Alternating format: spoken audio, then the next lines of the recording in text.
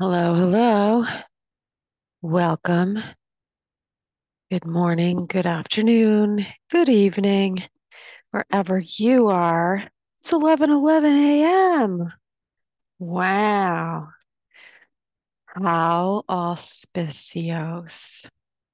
Well, it's Wednesday, January 31st. Damn, I cannot believe that we are right on the doorstep of February already. Always seems like the month of January just drags ass.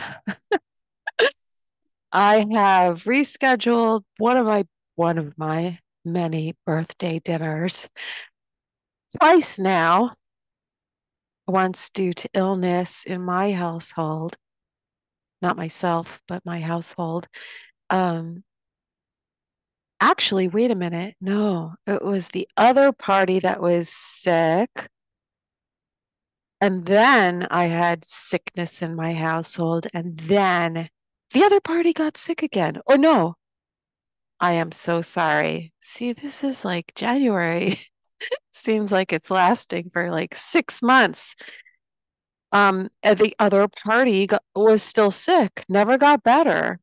The reason why I thought she was sick again is because I didn't realize that she never got better because this one, fellow Capricorn, we were going to celebrate our birthdays together. She just keeps on going. You know, that's us Capricorns. Takes a licking and keeps on ticking. But I told her, I said, you're not getting better because you're not letting yourself rest. And how can you when you have three or four jobs? Oh, anyway, she works hard for her money. And that's why we both agreed we have a birthday month because I think we rescheduled due to the weather. Yeah. Well, we hang out often, so the first rescheduling might not have been our birthday celebration, but it was due to sickness, and then it was weather, and then it was sickness again. So I said, "Hey, let's just wait for spring." I just wish I could hibernate, but here I am, and the light is returning. We are coming up on Imbolc weekend or St. Bridget's Day, however you may celebrate. I know there is a fire festival, bonfire nearby, and I thought I would go to that. Thought it was interesting. I'm like, oh, I wonder, you know, do these people know that they're celebrating a pagan thing? Is it pagan or is it, that we're just bored and we want to celebrate the light, the days getting lighter and the nights getting shorter. It's a cool thing, I think. So yeah, I mean, I don't celebrate or follow the holidays, although I'm aware of them, the festivals, uh, in it in pagan culture and tradition, and in many others, but they don't acknowledge it, or it's not, obvious. It's the traditions are long lost, but following the seasons and celebrations are marking certain turning points in the seasons, such as Imbolc, which is a festival of the time in between the winter solstice and the spring equinox. So just acknowledging the shift of the seasons and helping us to make it through the winter. God damn. I fucking hate winter. I hate that I was born in winter, but it is what it is. Nothing is easy for a Capricorn. Anyway, I thought I would pop on here. I'm not live on Twitter this time. Last time for the weekly astrology, which was posted on Monday. I did it live on Twitter and then uploaded the recording onto YouTube. So if you are new to my channel, I am starting to do broadcasts on Twitter X. So go over there if you're on there, if you're not on there. I know a lot of people are not on there. Did you know you can see what's on Twitter without having a Twitter account? It's called knitter.it. Fun fact. So you can catch some live broadcasts over there in the future. If you follow, hit the bell to subscribe and you'll get notifications. Otherwise, I am on YouTube every week, usually posting that video around Sunday or Monday for the weekly astrology. And then here and there, showing up for weekly, not weekly, but daily reports talking about asteroids and stars and other important events and just things that I am checking out that I want to let you guys know about. So you can, yeah, follow my YouTube channel, hit the bell again, subscribe, blah, blah, blah. Please like the video and comment, ask questions. If you like, I appreciate your support. I do have a core handful of very, very loyal subscribers, people that I really appreciate. And, I'm on Facebook, but I have a page. I don't even know why I bother because it just doesn't get any traction, right? Unless you like pay for, boosting it. And fuck that. I'm not going to pay because it's not, it just doesn't, Facebook doesn't give back to me. I'm sorry. And most of the people on Facebook are, people that I know IRL, and they're not necessarily interested in astrology. And the people that I think would be interested are there doing their own thing. And I don't get a lot of cross-pollination except for Dave and Russ from Beyond the Strange. I appreciate you guys. We've become like extended family. See, that's what I like. I appreciate when podcasters support other podcasters. We go on one another's shows, we promote and support. It's like a family. I think that that is wonderful. And I intend to have a few people this year already that I have in mind to have on my show because I like doing interviews too.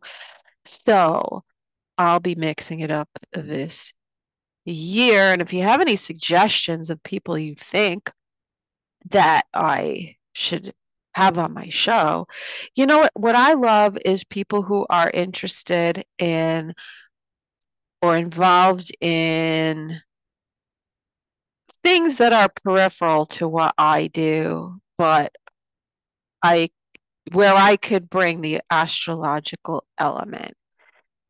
For instance, the paranormal, esoteric subjects, whatever it is, true crime, that kind of thing. Uh, so I have plans to be sort of a bridge or to give, the astrological backup because there's a lot of people that I listen to, Cliff High being one of them, who I know are very accurate at forecasting, and I don't say predicting, but forecasting the likelihood of certain events. they're like, well, we don't know when that's gonna happen. And I'm like, I do. Or I could pretty much hazard a guess on that, on the timing. So, in other words, to add my input to the discussion, because with um now that we're in with Pluto in Aquarius, and that the sun and Pluto both went into Aquarius. Now we have Pluto in Aquarius until the fall when it starts to retrograde. Sometime in the fall, it will go back into Capricorn for a slight bit. But I've been tracking some of the Pluto in Aquarius vibes, and one thing that I have seen, one of the things is Elon announcing that the very first human Neuralink um, transplant has been successful. Now that is Pluto in Aquarius territory, right? Um, Pluto is going to bring us a lot of technological advancement. The other thing that I was tracking was DNA, and we're going to talk about that today.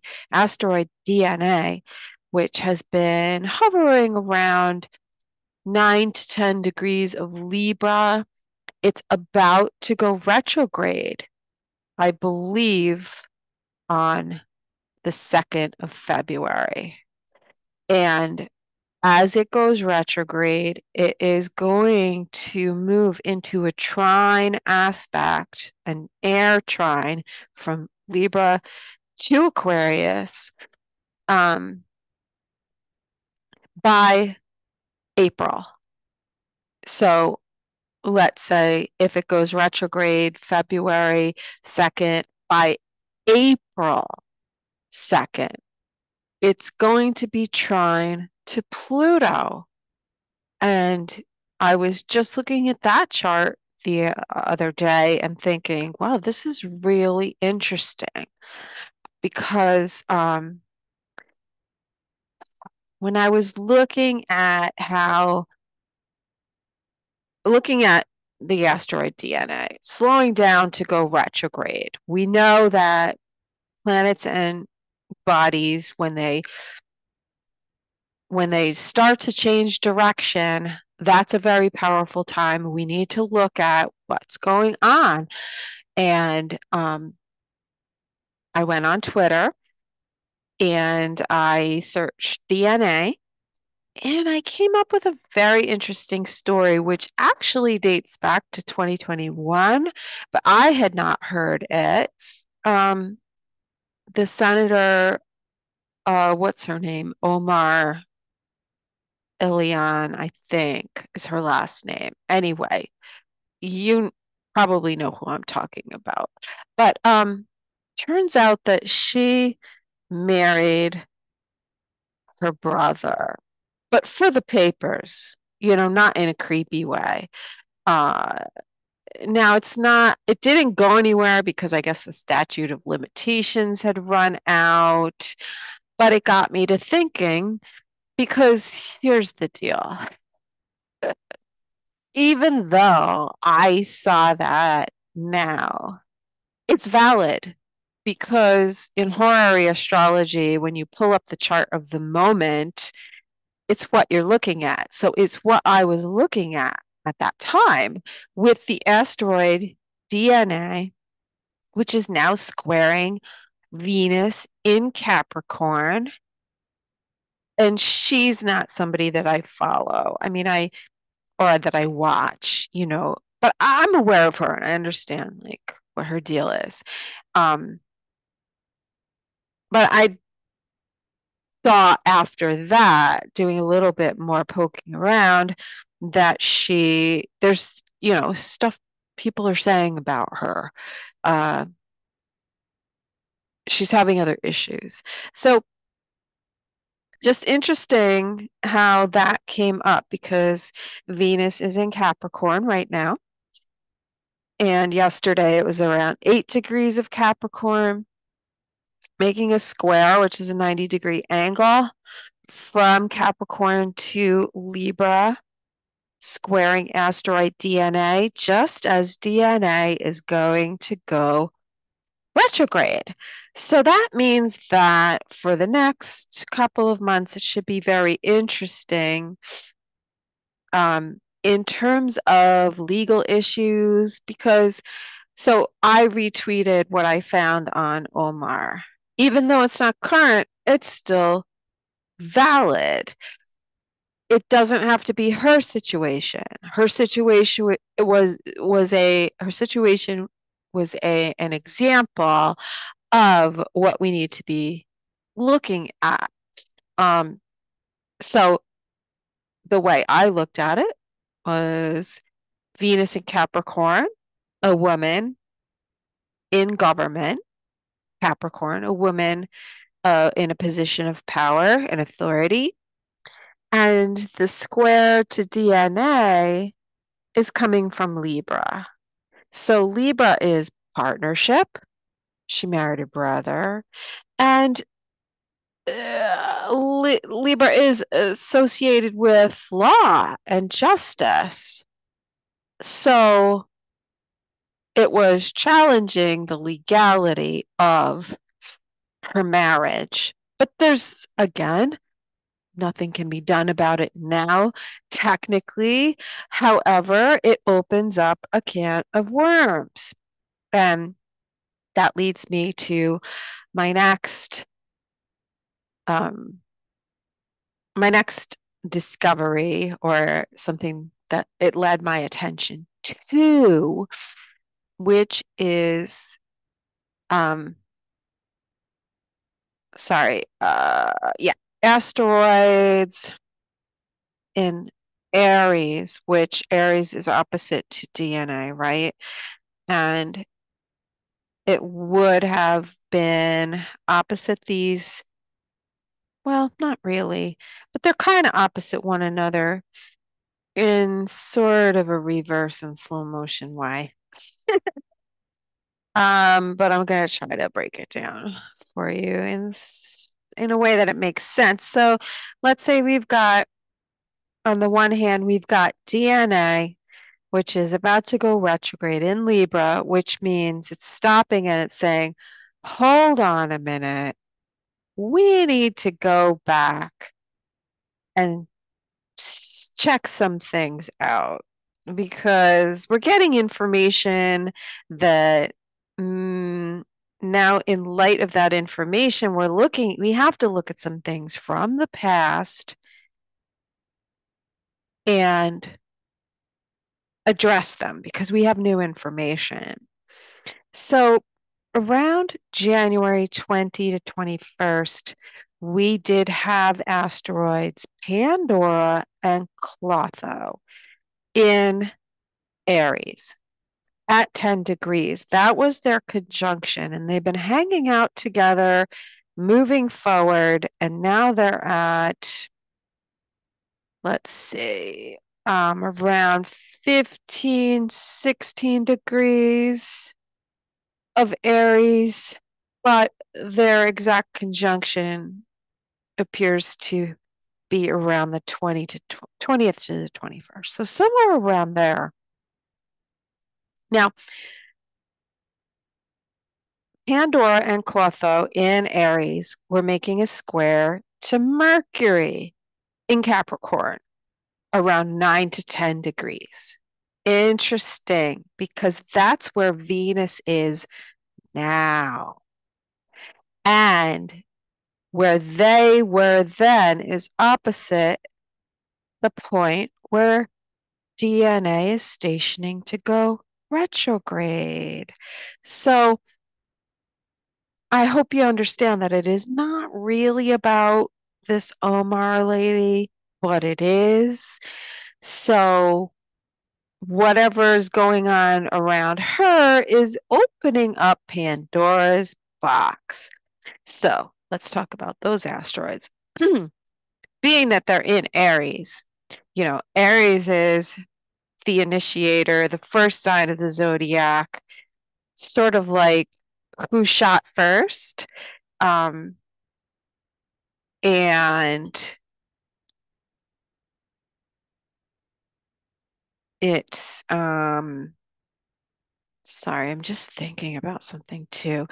I mean, I said going back to January 20th, but even go back to the 17th and 18th, we would have had Mars squaring those asteroids. And Mars in Capricorn, and that's very warlike. I mean, Mars is very strong in Capricorn, right? It's a sign of exaltation for Mars. And it's it's ruthless and kind of cold and cutting, and I mean it'll do whatever it has to do to get to the top, right? So anyway, it just feels like that was sort of a time period when there would have been like a shot across the bow, like you went there, so we're gonna go there. Because then moving forward, we see Mercury and Mars squaring Chiron, which is, an insult, a wound, something that causes pain, right? Um, and Capricorn's all about reputation. So there's a lot of vengeful energy here. Venus would have been in the degrees of the last few degrees of Sagittarius. So hitting at people's relationships, females attacking females, and females being attacked, losing their reputation, Fannie Willis. And those degrees in Sagittarius are the degrees of the stinger of the scorpion. So poison, um, literal and figurative. And it's a very like revenge. Absolutely. Trying to bring people down. Yeah. So then Mars and Mercury after that squared the nodes of fate. So it's like a tipping point where, like, oh man, there's no turning back. You've crossed a line. Somebody crossed a line. Somebody crossed the border. And that's it. Like, this time period was the tipping point.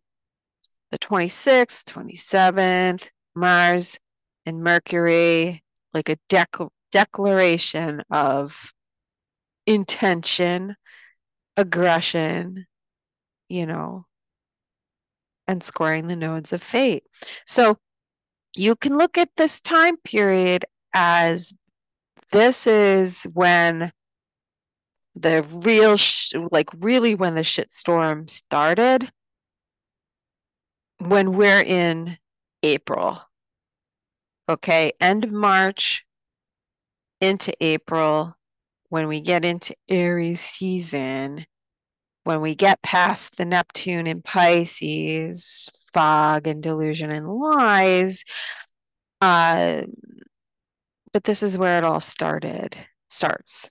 So, we're kind of like fast forwarding. This is what is great about astrology. We can fast forward to see you know, when it started. What was the instigation? So now, since we had Mercury and Mars squaring, um, Pandora, opening up the Pandora's box, and Klotho. Klotho is one of the four fates. So let's talk about Klotho for a second. Now, of the three fates, Klotho is the one responsible for weaving. So if you don't know, the three fates in mythology are Klotho, Lachesis, and Atropos. It's beginning, middle, and end in that order. So Klotho weaves, spinning.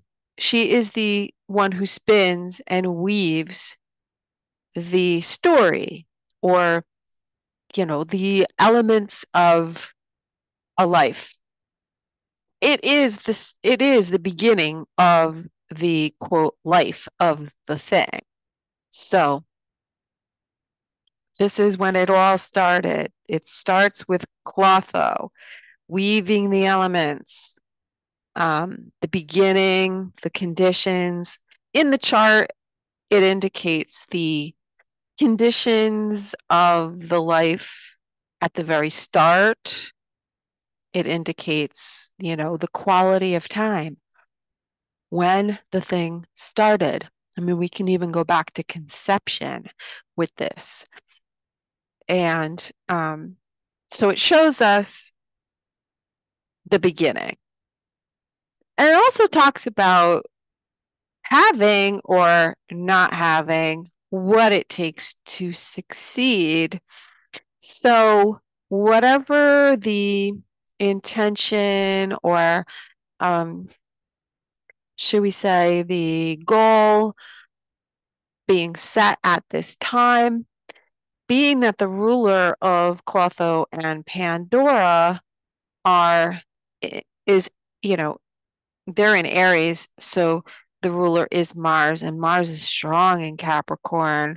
I would say that it's more having what it takes to succeed. But we can look at this in terms of where Chiron is.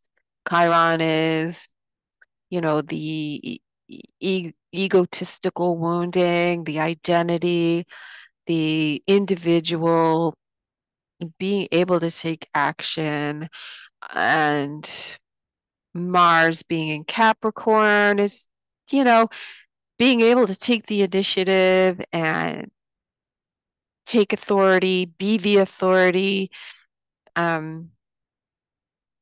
So in terms of looking at whether you have or don't have the right stuff, you would probably want to look at, the whatever the ego motivations for success, what is the underlying, what is the motive? Why are you opening up this Pandora's box? And it's how you open it. Like, if you're looking to set a goal to reach by spring, by Aries season, it matters what you do and how you go about it now. Because Mercury and Mars in Capricorn are requiring us to be in integrity, to make a commitment, to be, loyal, steadfast, to be accountable, to be our own authority. So think about that. And also, those launching attacks right now could be it can backfire on them.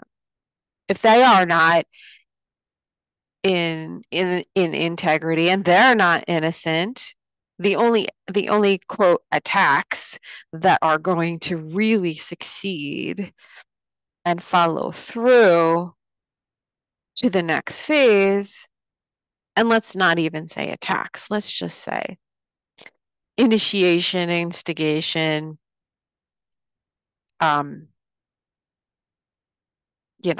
if you are bringing charges against someone, you better be blameless. So that's Mercury and Mars in Capricorn. People in glass houses should not throw stones. So things to think about, but this is a very interesting thing as it relates to DNA because we there are there's a lot of cases that rest on DNA and DNA over the next, until between now and when DNA makes a trine to Pluto in Aquarius. And Pluto is, investigations. That's police investigations because Pluto rules Scorpio. And I also think that because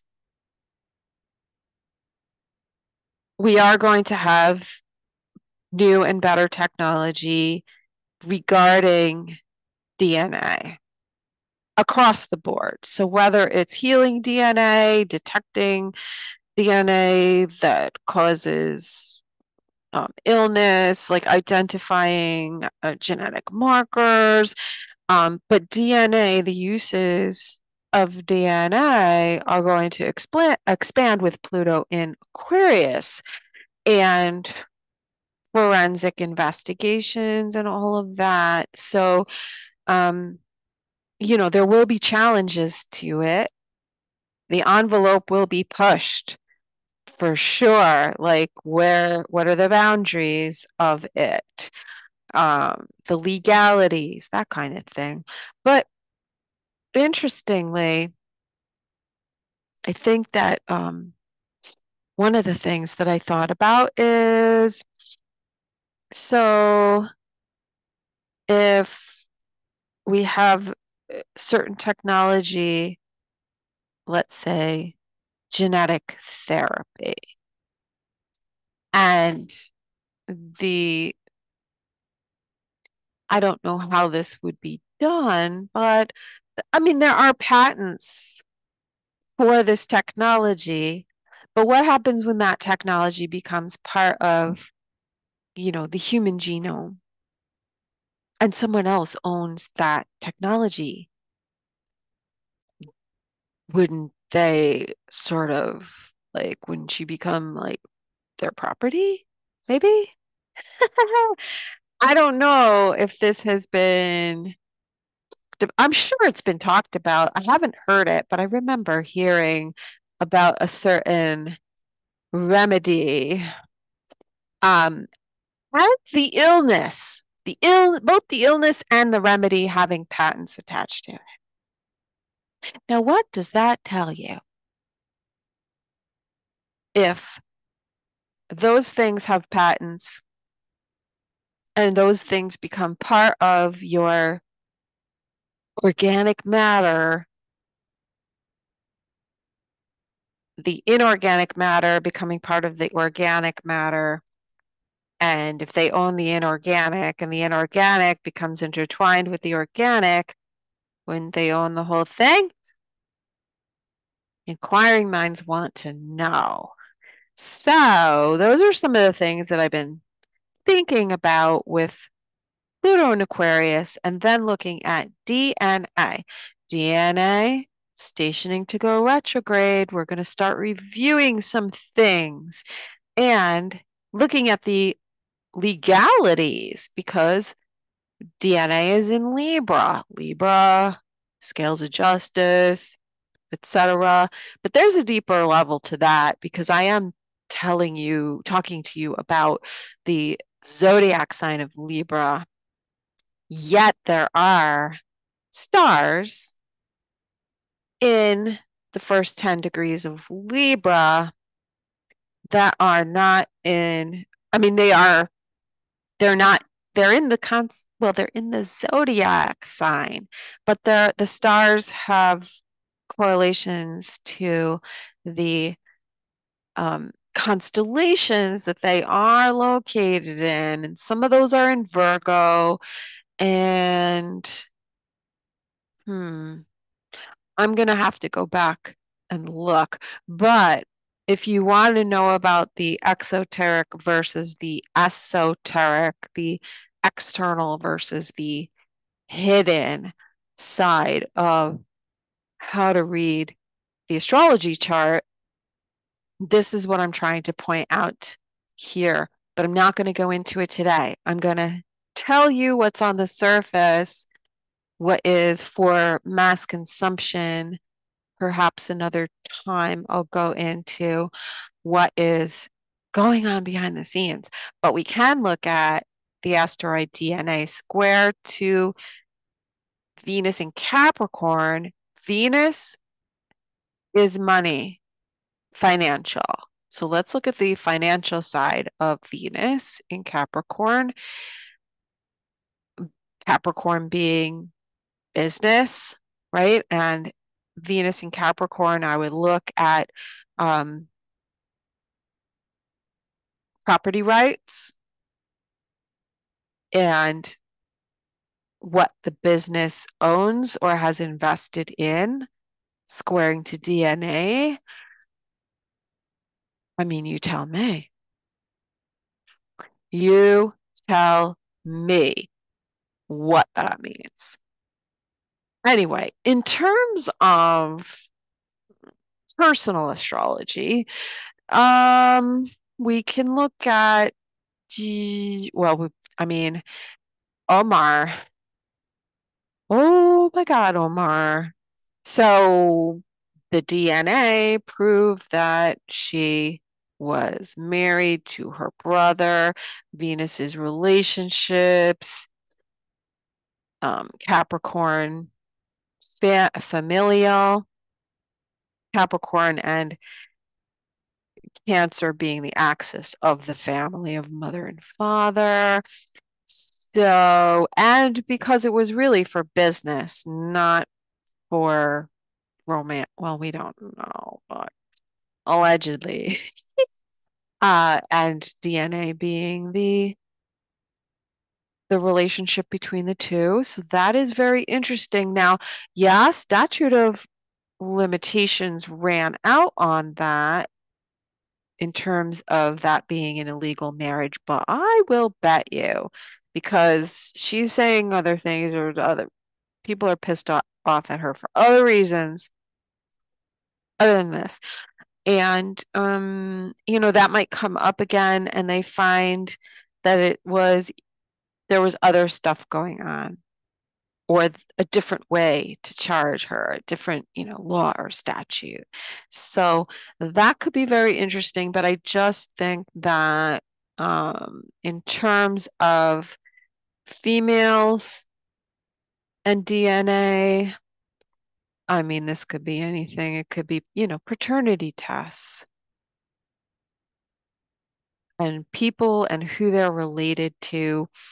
There has been a lot going on over the past month, going back to mid-January when Venus, Ceres, and asteroid Child made a square to Juno in Virgo. I saw a lot of wife versus, the lover, in terms of finances, um, what do you call it?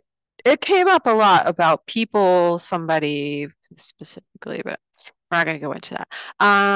Putting their money in the wife's name, in the child's name, the lover's name, whoever, whatever, setting up, a trust, all of that kind of thing.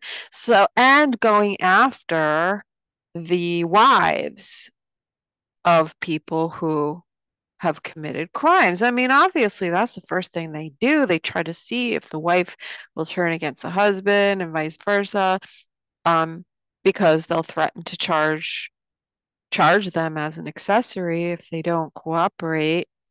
So interesting, a bunch of things that were going on with that. The end of January, I have talked about asteroid Orcus, the judge who punishes oath breakers, hanging out in the middle of Virgo for quite some time and being involved back in the fall with the Mercury retrograde. Very, very interesting. And now Juno conjuncted a fetus and Orcus, and now she went past them and stopped to go retrograde. So best believe there are people who are married or were married to certain people who are being investigated, ex-wives, um, deceased ex-wives or ex-partners, crap like that going on. It's very interesting. Um, or yeah, I mean, Juno going over a fetus on Orcus could be, the partner. It doesn't have to be a wife. It doesn't have to be a legal marriage. It's just that someone can be reevaluating the person that they've chosen to align themselves with, and then finding out that probably when Juno conjuncts a fetus in Virgo, they find out that they have been involved with someone who has criminal involvement, because a fetus is guilty by association. It has to do with criminal networks. And right now, Mars and Mercury are trining a fetus and Orcus from Capricorn, squaring the nodes. So, I mean, for somebody, this could be a heads up that, holy crap, now I see it, what this person has been involved in, and this is your chance to get out of it. Will you heed the warnings? But it does tell me that there is an investigation going on, and that law enforcement could be getting ready to make arrests. Now, I know the mind goes to mass arrests. I don't really see that happening. Although, you might get something that makes you happy to hear about somebody getting arrested or investigated. We have heard rumors about Diddy, and interesting. Now, here's what I do think. I do think, because of rumors that I've heard, my opinion is that he is under investigation. You know who I'm talking about, right? Diddy done that. And so when the heat was really on him, Pluto was at the last degrees of Capricorn, and the Diddy's Mars, I believe, is at the last degrees of Capricorn. So his Mars in Capricorn would be his involvement probably with figures that are more influential than him, or him swinging his weight around. That's all his business dealings, his sex life, business and sex all intertwined there. And with Pluto on top of it, with the sun, I would say that sounds like there's an investigation there. And or he was definitely of a mindset of, how much more can I take? And do I want to stick around?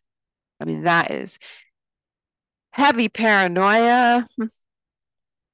Definitely paranoid, under a lot of pressure, scrutiny, and it really did look like an investigation to me. So now that Pluto and the sun have moved on, the sun is going to square his sun and whatever else he's got in Scorpio. I don't have his chart in front of me. I know he's a Scorpio. So yeah, it really does feel that way. So my guess is if he's going to get arrested, it'll be when Mercury February 4th, Mercury would be on that spot where Pluto was on his Mars, February 4th, and then Mercury goes into Aquarius and hits Pluto on the 5th. Shortly after that, Mars does the same thing. And we're going to talk about this too because it's a 1, 2, 3 punch. And I'm going to let you know the dates of that. So Mars goes into Aquarius and conjuncts Pluto, which is violence, death, and like an abrupt ending to something on the 13th. So, it could be an announcement on the 5th. I always thought he was going to leave the country or disappear. I don't know. So the 5th, Mercury, Pluto, and then the 13th, Mars, Pluto, Mercury, Pluto. Mercury's the mind, news, communication, that kind of thing, announcements about Pluto, crime, taboo subjects, sex, death, right? Somebody dying. The 13th, and then Venus. I should be sharing my screen, but I'm not. I'm being a stingy bitch today. And then the 16th, the 5th, the 13th, and the 16th. I'm gonna write that down in my notes because I want to look at the numerologies here. 213, 216. So now that we're into February numerology for the month is a 1 month, right? January was a 9 month because 2024 is an 8 year. So the year plus the month, that tells you the numerology of the month. And then we have the numerology of the day. So January was a month about endings, culmination, climax. February is a 1 month. This is the beginning of something new. So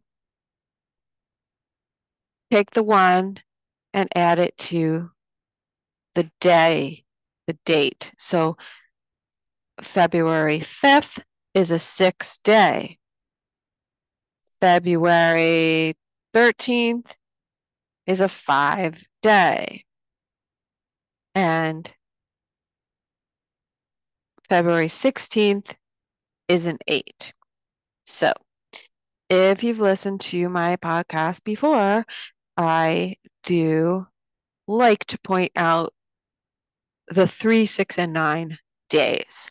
Because to me, I watch the way the energy builds from the 1 to the 9 day. So it's just sort of a hack for me to take the 3 day, the 6 day, and the 9 day to tell me what the way the energy is building so that I can comfortably assume what the next step will be. Or another way that you can use this is to take action on those days, to take advantage of the energy of those days. So if you are, trying to reach a goal, build something, that kind of thing. Whatever you're doing, whether it's a ritual, a meditation, a symbolic action, which is what a ritual is really. Um, I like those days. So that is one of the things that I do talk a lot about. And so we've got on the 5th, we've got Mercury conjunct Pluto.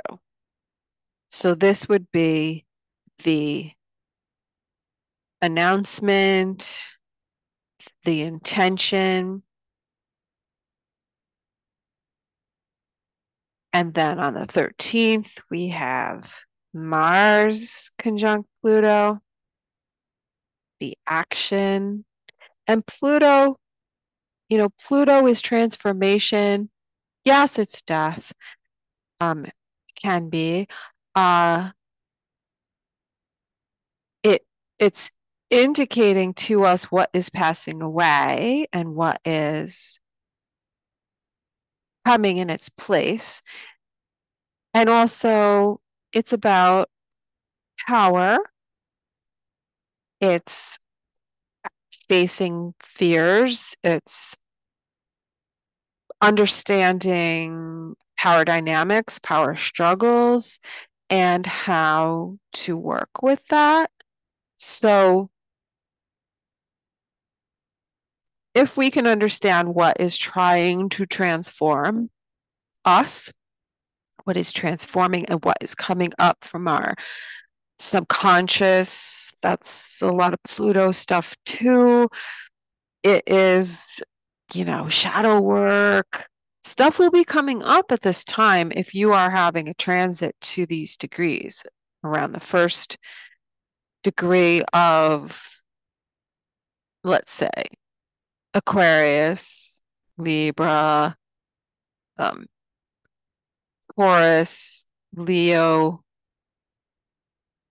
I would say those most intensely, but also for those of us who have planets at the last degrees of Capricorn, Cancer, Aries, Libra, because it's like a passing over a threshold or um like watching things transform, watching the old thing pass away and Pluto transits are like that demolition. It's like a bulldozer moving slowly through the zodiac, destroying everything in its path. You have to understand what it is destroying so that you can work with that, but also understand what's on the other side of the transformation.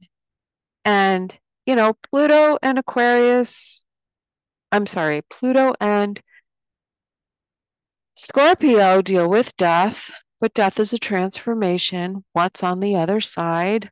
I imagine we'll be talking a lot about that, especially with Pluto in Aquarius now. And Aquarius likes to deal with unusual topics. I think I should share my screen. What do you think? I'm going to do that. Hang on.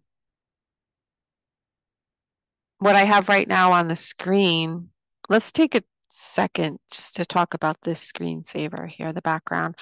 This is an artwork, piece of artwork from Urania's Mirror, which was from the 1800s, and it depicted the characters, of the constellations. It's very beautiful, I think. And this is Aquila and the abduction of Ganymedes. So Aquila is depicted as an eagle. Uh, because I want to point this out because in the constellation, the zodiac, sorry, of Aquarius, many of those stars are in the constellation of Aquila, as well as the constellation of Aquarius. And also Delphinus is in there, Aquilus. So Aquila being the eagle that is Zeus, but is also the sort of uh sort of the kind of the right hand of Zeus. He goes and he retrieves the thunderbolts for Zeus. So there's a militaristic theme going on here, but also Aquila was sent out to bring back for Zeus the to scout out and look for the most beautiful boy, which turned out to be Ganymedes. Ganymedes is the water bearer of Aquarius. So there's a lot of things I've talked about with this constellation that I think are very important.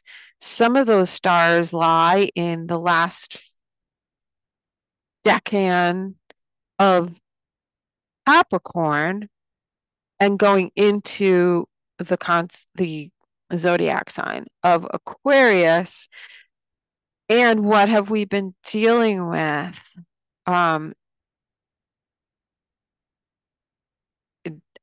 Deep ties to the well, if you could say Aquila, in a way, I look at Aquila the eagle as a talent scout, because what does the eagle do? It flies high, it surveys the land, it's scouting things out. What was he looking for? The most beautiful boy to be the cupbearer to Zeus. You trying to get why I associate it sort of with talent scouts and people who are tasked with looking for a certain type of person, including children. And what have we been dealing with, right? With Pluto in the last few degrees of Capricorn, we've been dealing with that connection in terms of our government and people and empowered leaders. Now we're getting into Pluto in Aquarius. We're getting deeper into it. And I've looked at people's charts that were implicated in such things, and I see a lot of Capricorn and Aquarius placements. So that to me says that this is valid in terms of the association of Aquarius and Aquila at placements and degrees, certain degrees in those zodiac signs with people who are involved, who have experienced, who have connections to, and not always the guilty parties. So, and it's not everybody. I have to give that disclaimer, don't look at it and say, oh my God, I have such and such at 11 degrees of Aquarius. I'm not into that stuff. I don't know anybody who's into that stuff. Well, great. That's wonderful. You have to look at the whole chart, first of all. There's a lot of things that I would look at, but you don't necessarily know that you're not connected to somebody who has been involved, as a victim or a perpetrator. You don't know that. You don't know that it doesn't go generations back, right? But we have to look at the whole chart is my point. So don't go running to your chart and saying, oh my God, whatever. So anyway, but my point is now that Pluto is in Aquarius, it's in the constellation of Aquila, we are going to see shitstorms. Shitstorms. Um, what I talked about earlier when I mentioned that the asteroid DNA is in retrograde, and by the beginning of April, it will make that trine to Pluto in Aquarius. I would think that DNA would become a big factor in such investigations, shall we say. I think it's going to help connect the dots. I think there's going to be more technology.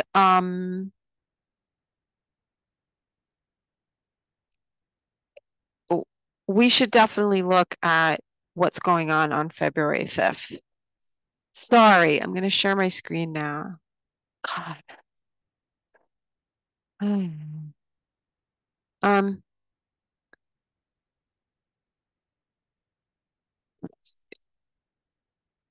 right. So this is February 5th,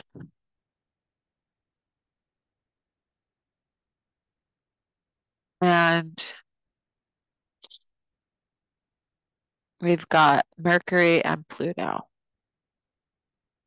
So at the very least, I don't know about you guys, but I really did feel Pluto going into Aquarius. Maybe that's because Pluto is now sextiling my Venus. So that could be very interesting. I'm really looking forward to that, actually. I've already been like leaning into that and like sort of giving it the side eye. Um, yeah. But I felt my point is I felt something change. I watched, observed, had conversations with other people. I know that the vibe has changed. So that says to me what we are looking forward to by the 5th, because everything before that, there were no aspects to Pluto except from the moon. And in my weekly podcast, I was talking about if you want to know what's coming up for you with Pluto and Aquarius, these are the days when the moon will be making an aspect to Pluto. Watch for those days. And that will give you your clue of what's going on. Now, I know what's coming for me, actually. I've been looking at this for a long time.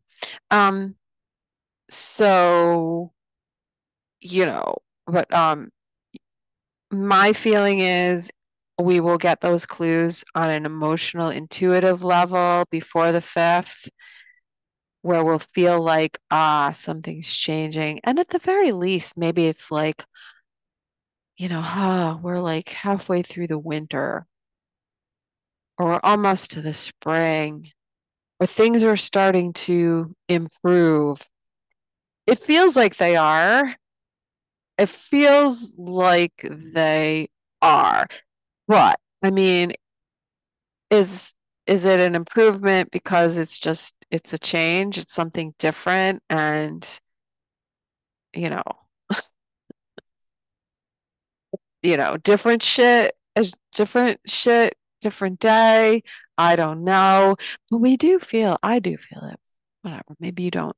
But there's a change in the air since Pluto has gone into Aquarius. Undeniable. Um, and then on the 5th, we have Pluto conjunct Mercury. So if Pluto going into Aquarius is the transformation of the collective or groups and networks of people, let's say, because it's Aquarius. Now, Pluto is felt on a very deep, slow wavelength. So it's not necessarily something that, unless you're dialed into it, unless you like really are paying attention and you're like, ooh, what was that? It was a disturbance in the force. Or, starting to feel your power again. Like, I don't know, Pluto and Capricorn has been like fucking awful. Sorry, I lived through it for the past 20 years. It's been brutal. But this is what Aquarius now has to look forward to. Maybe it won't be so bad for you guys.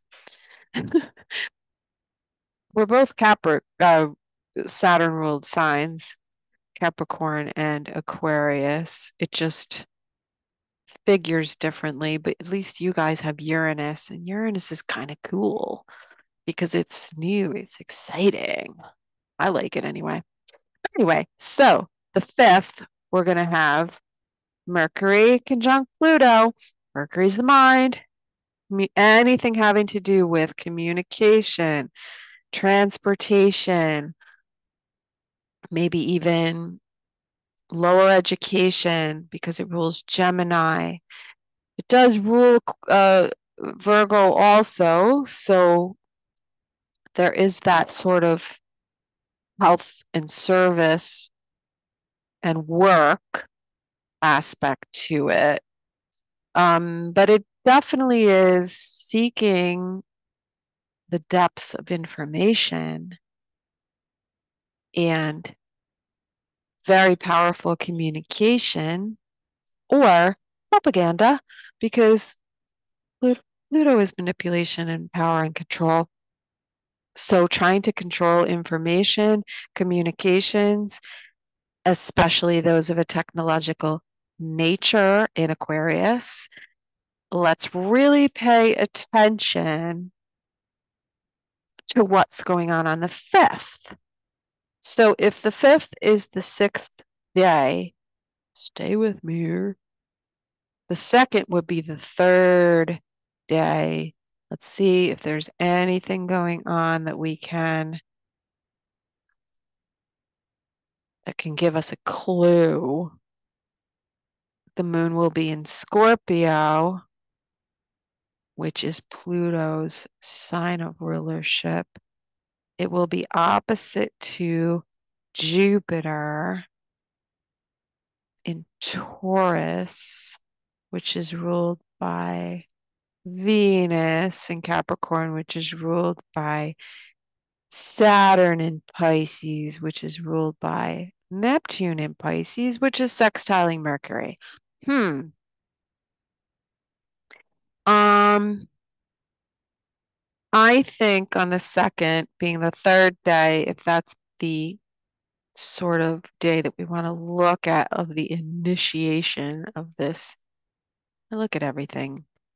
I look at everything in the public eye as being sus and part of a ritual or staged and intentional. I think we are talking about a death here and maybe being prepared for something to do with a female. So a changing of the guard or a passing away, a stepping down maybe, because Venus will square Chiron on the 5th. So it could be that there's, all right, that there's a lot of things going on at once. And whatever is happening is connected to if there's a death of a female at this time on the 2nd, which is the 3 day, it starts with this issue passing away or difficulty with a female. The moon is in Scorpio and it is waning. The moon in Scorpio, moon is female. It does sextile to Venus, female again, and this would be a female in a position of power and government. Um, Opposing Jupiter. Hmm. So to me, it would be about money and finances. The root of it seems to be financial, legacies, perhaps, uh, getting someone's affairs in order. That could be. And Mercury, Neptune, I think, is creating sort of a glamour spell to cover up what is really going on. Like there is the public announcement and information, family business, family legacy,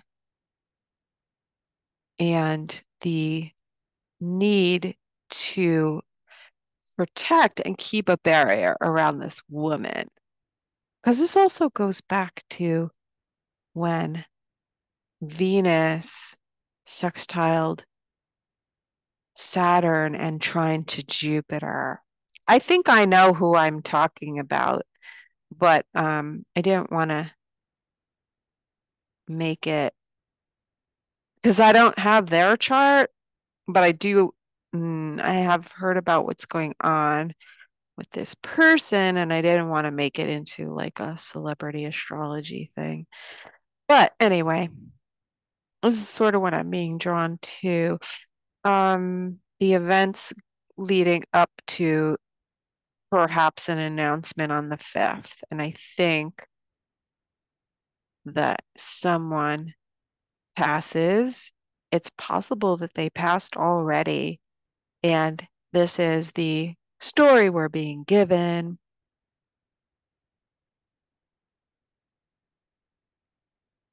Um,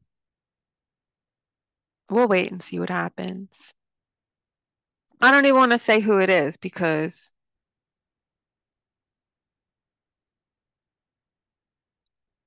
because I don't have their chart in front of me. But uh yeah, so but it's not I didn't want to make it all about that, but that's where my brain went. Let's just go back to Pluto being conjuncted by Mercury. We're getting some information about a transformation, about a death, about power shift, power dynamics on the 5th. And then on the 13th, we have Mars doing the same thing. Let's see. Yeah.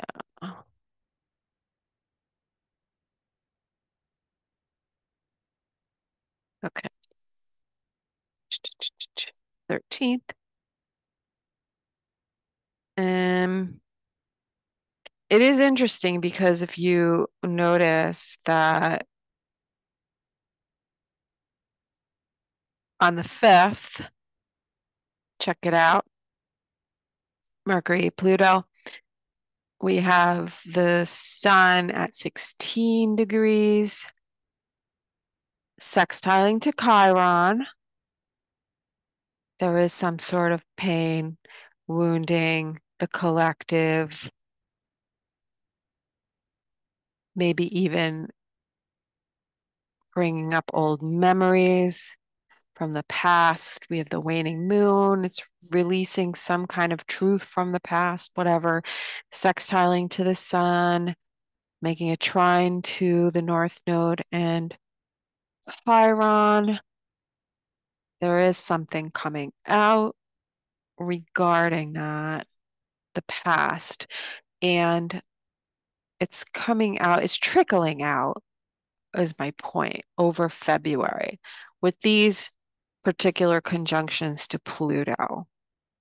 First Mercury, the news, then Mars, Pluto, war, death, destruction, but like powerful action, symbolic action,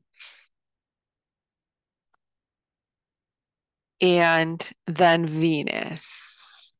So it's information, words, communication, then action, then Venus, relationships and money and reputation.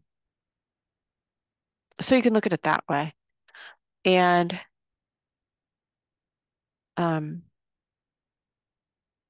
interesting because the 13th is going to be a 5-day.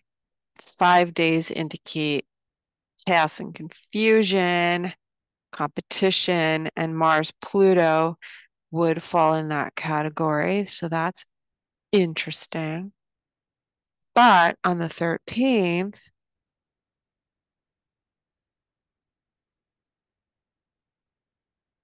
we have Venus will be in the same position that Mercury was, and then Mars was. And let's see, Mercury's at 13, 14 of Aquarius. I mean, we're really getting into those degrees that I have looked at in Aquarius and Aquila that relate to the trade of persons, and especially young persons. So this should be very interesting to watch. Now, on the 13th, Moon, Chiron, and the North Node are all conjunct in Aries, which is where we find Lachesis, which is one of the fates, and the North Node. Now, we talked about Klotho. Klotho will be there. Pandora will be there around about that time. Right now, they're around 15 degrees. By then, I think they will be, by the 12th, they should be around, let's see, Mars will, hang on. Mars will be still in Capricorn. Okay, so the 12th, Mars, 29 degrees of Capricorn. Guess whose Mars is there? Okay, so Mars will square to Lachesis, one of the fates. Lachesis is the one who assigns the length or the lifespan of the thing, of the fate, can be an interruption in a sequence, indicates destiny and intervention. Beep, beep, beep. So, yeah, Lachesis has been hanging out with the North Node for a while. The North Node has moved off of it. It's now at Chiron, the wound. And Pandora, the North Node, and Chiron. Pandora will be at 19 degrees. Klotho will have moved up to 21. This is all very, very fated stuff going on. Either I see possibly a woman going down for something,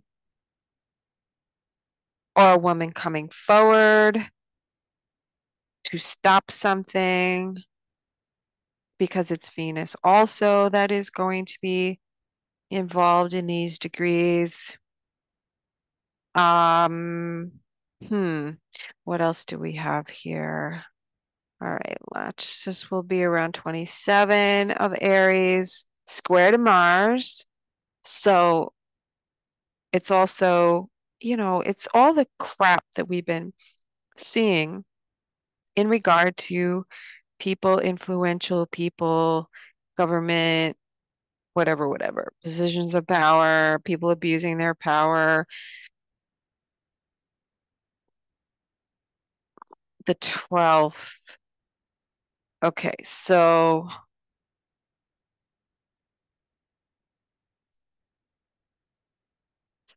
Atropos is the third fate. Atropos cuts the cord. So let's look at that for a second. Go back. On the 4th and the 5th, leading up to the 4th and the 5th. Okay, here. Here's my missing piece of the puzzle. I said around the 2nd. That will be the 3-day. It's what's going on around that time that will be important. But now I can tell you why. Because at 13 degrees of Taurus, we have Atropos, the third fate, which cuts the cords, indicates endings, is considered inflexible or having the quality of inflexibility, like fate. That's it. Like it's set in stone, it's not negotiable. Also dealing with death, cutting the cord, death and endings, inevitability. So you see how the fates are working now? One begins the thing. One decides how long we're going to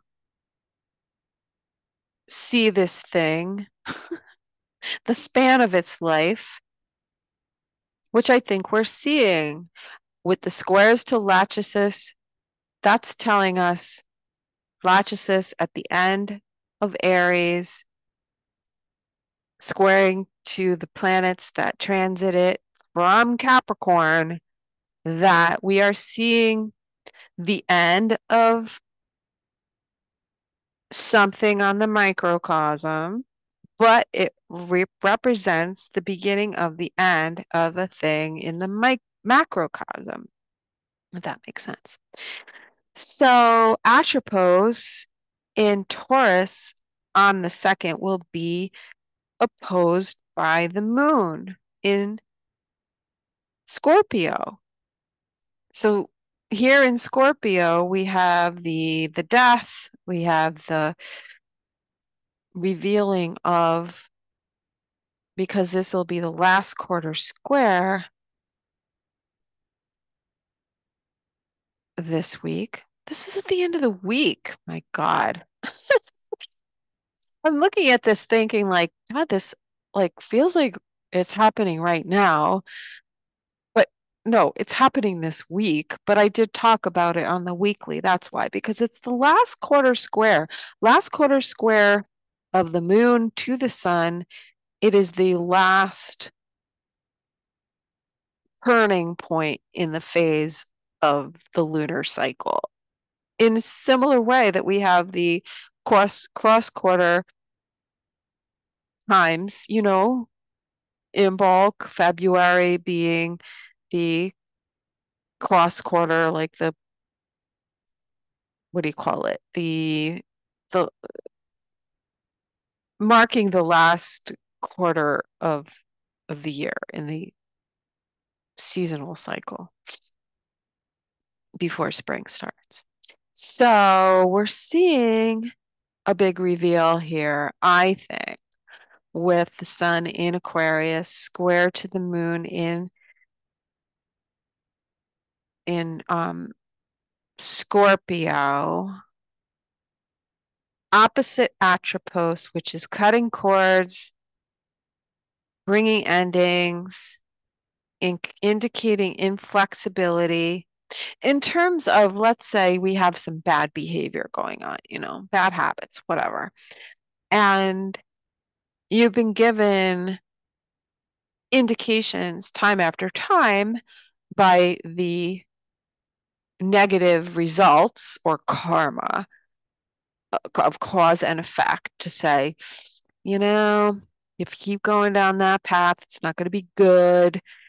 And for somebody here, we're turning a corner to say, if the negative reaction will come from, or the inevitable effect of atropos, of the inflexibility of not wanting to change, then we have the inevitability of the cutting of the cord, the ending.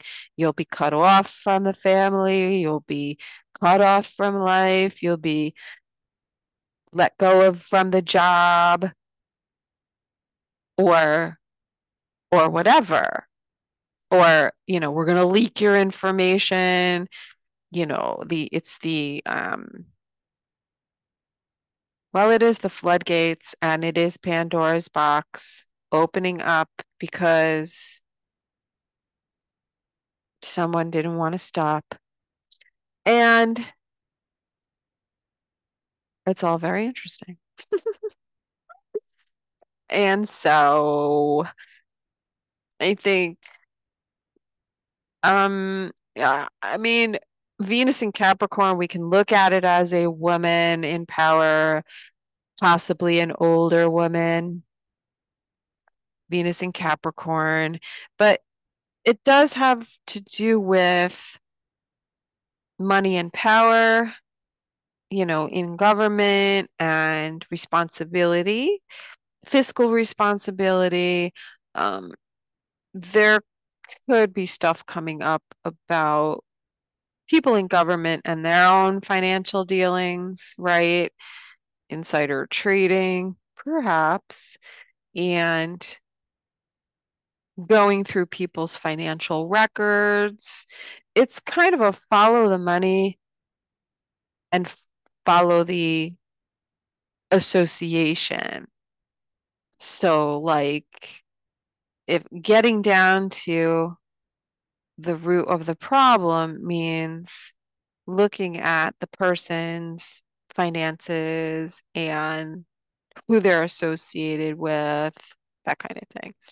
So, definitely turning a very odd corner here. And um, we'll see what else comes up out of that. But I thought it would be interesting to talk about those asteroids today. Lachesis, Atropos, Klotho, Pandora, DNA. Who else did we talk about? We didn't get to Eris and Dionysus. Mercury and Mars, and then Venus is also squaring. They squared the nodes, and then they're squaring Eris and Dionysus in Aries. So, I mean,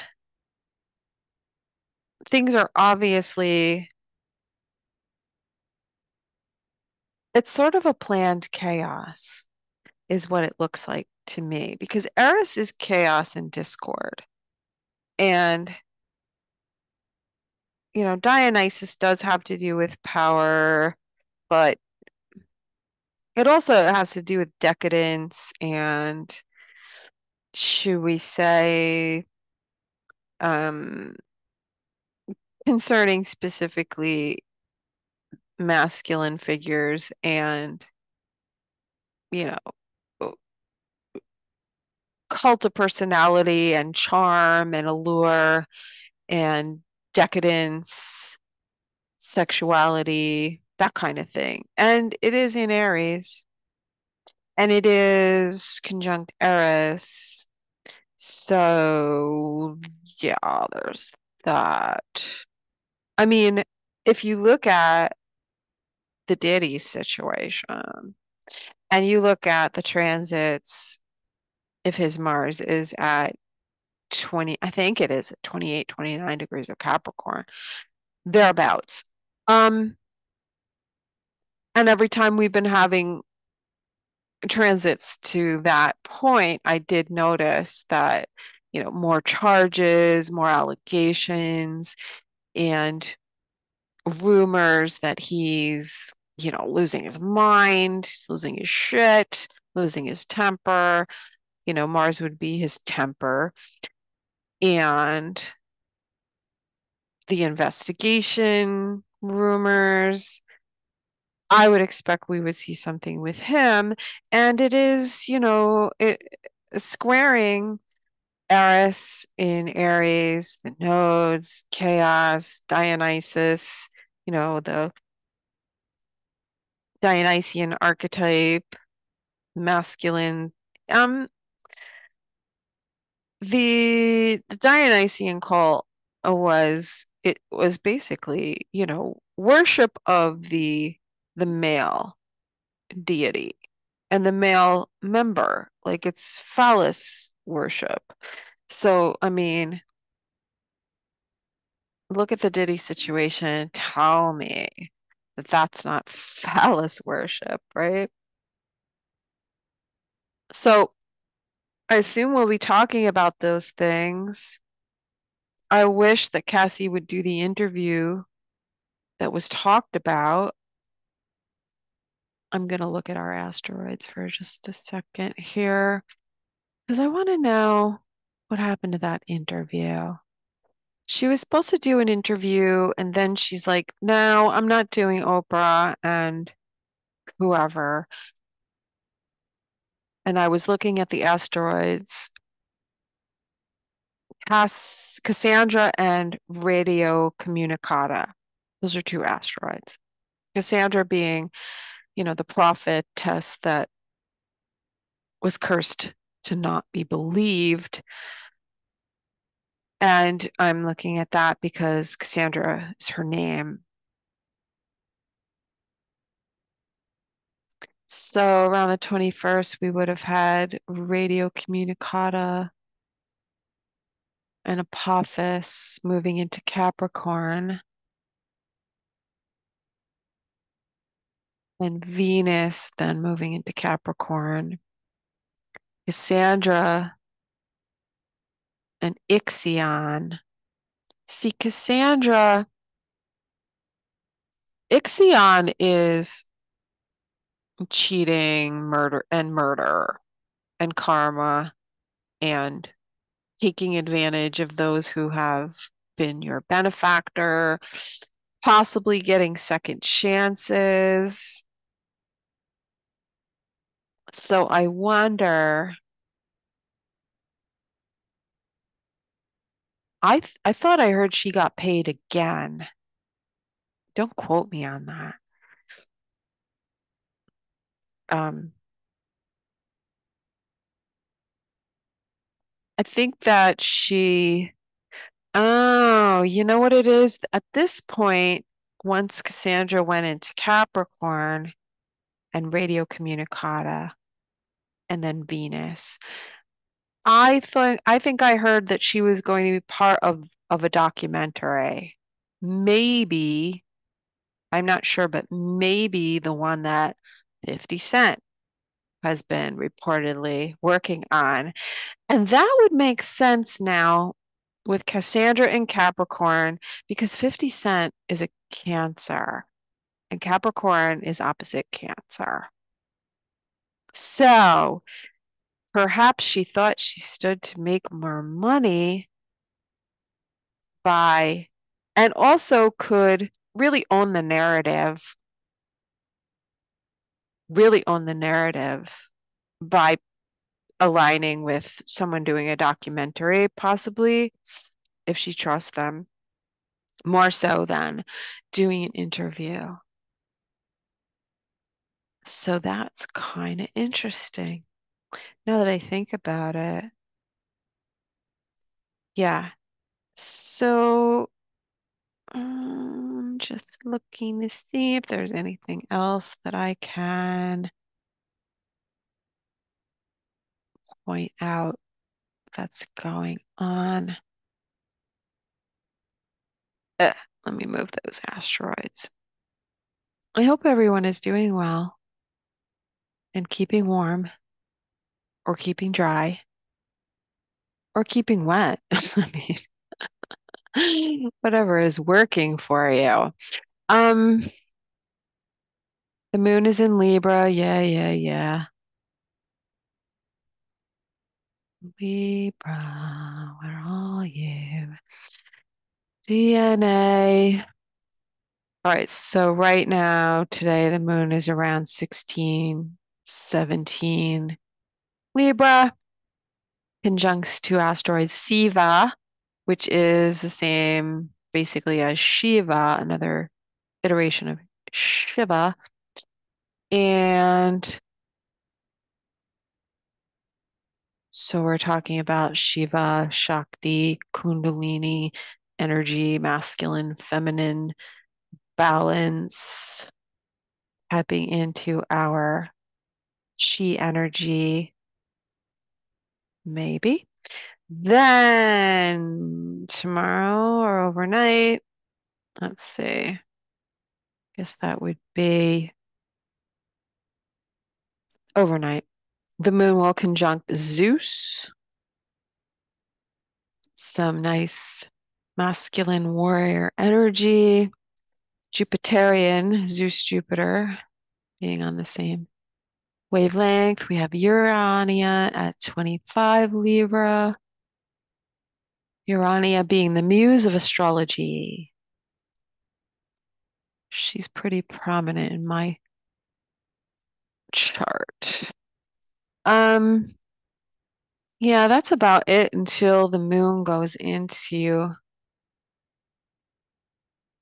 Scorpio, which will square Pluto tomorrow, the 1st. I always think it's interesting how the numerology, when we find it at the end of the month, how it jumps, right? So the 31st is a 4-day, and then we jump to February 1st, which is a 2-day. So we go from a 4 to a 2. It's almost like we reach a certain plateau and level of stability and the building of our structure or the energy, 4 being a number of stability, back down to a 2. So there's something that we have to reassess about the self and the other on the 1st, and the flow, the reciprocity, the idea of duality. It's not just self and other, it's not just personal, internal versus external. It happens on many different levels. We could be given 2 options.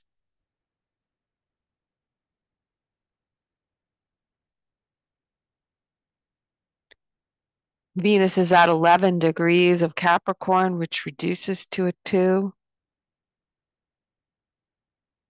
That's interesting.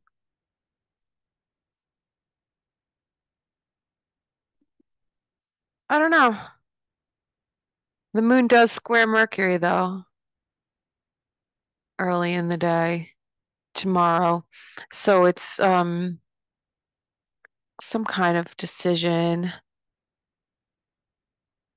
or understanding being reached, some kind of maybe a need for communication in order to balance the situation, or a tipping point in our emotional state because we have a more mature outlook with Mercury in Capricorn, or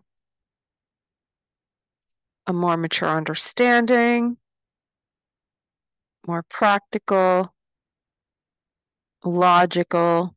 That's Mercury in Capricorn.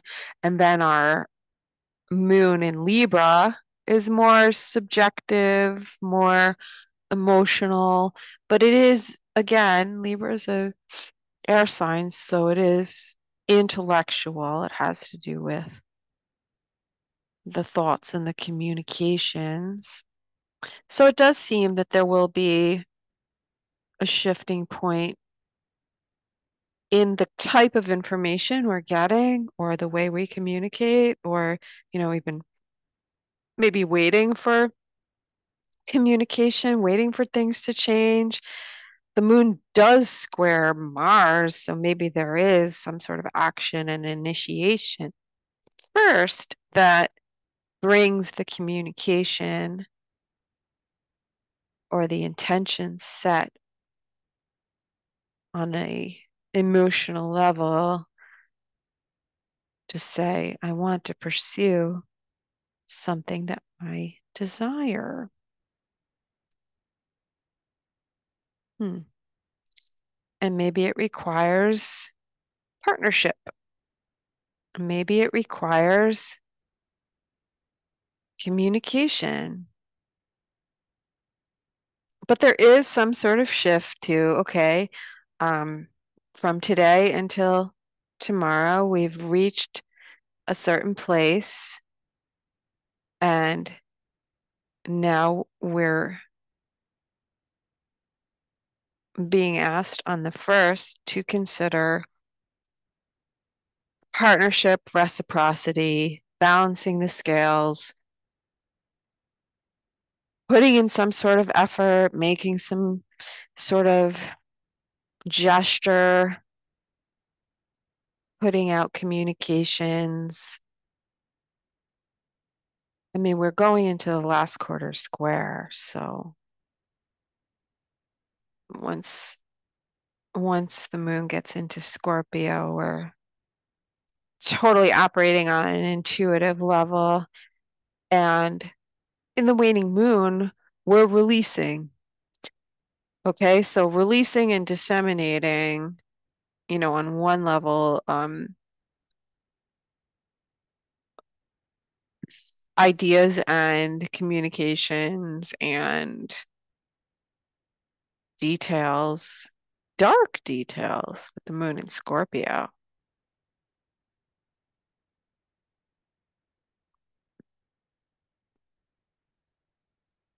It's interesting because I have seen West Memphis 3 come up a lot lately.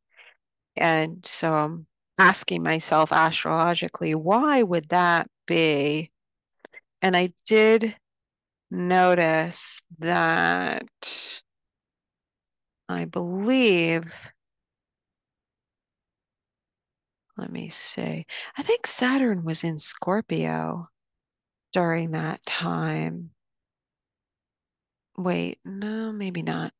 There was something that either those kids had in their chart, or maybe the West Memphis 3 had in their chart that was in Scorpio.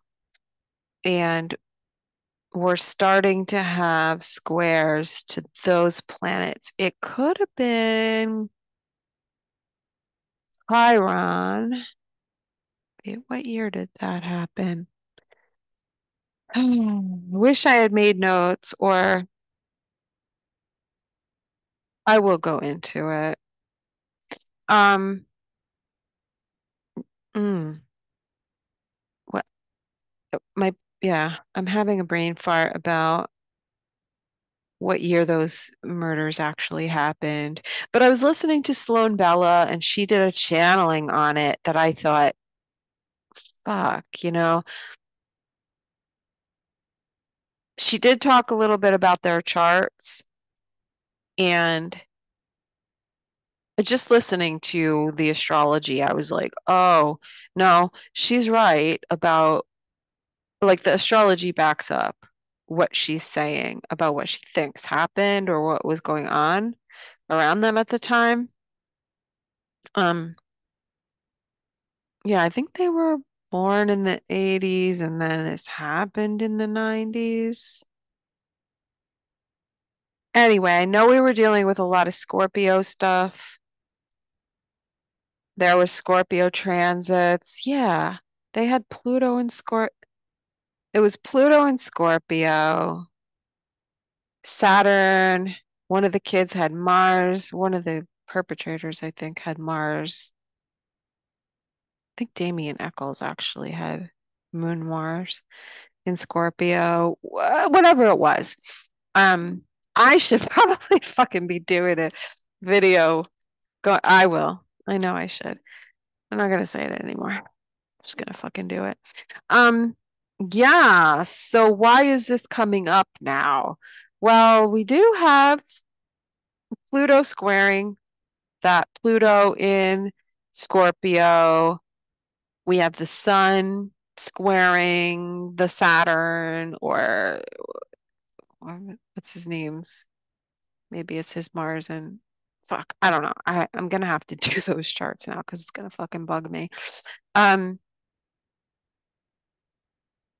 yeah, so it's gonna keep coming back up, and maybe it won't even get solved until like 10 years from now when Pluto gets to the middle of Aquarius. But Pluto is squaring that Pluto from 1984.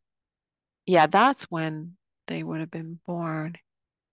The three older kids, yeah. Um, and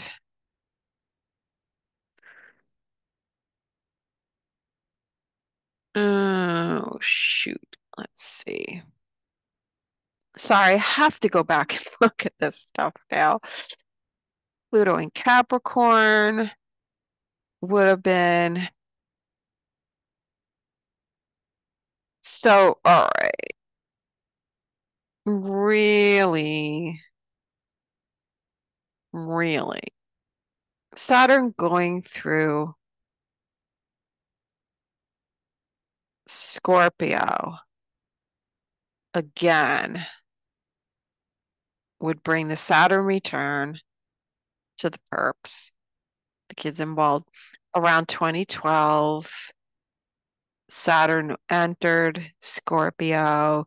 So they would have had Saturn Pluto conjunct, Saturn transiting their Pluto.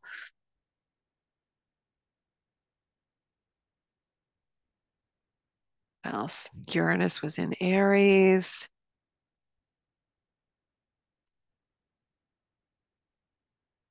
Um, Neptune had just entered Pisces and Chiron in Pisces. Still, I think that's when the trials might have been.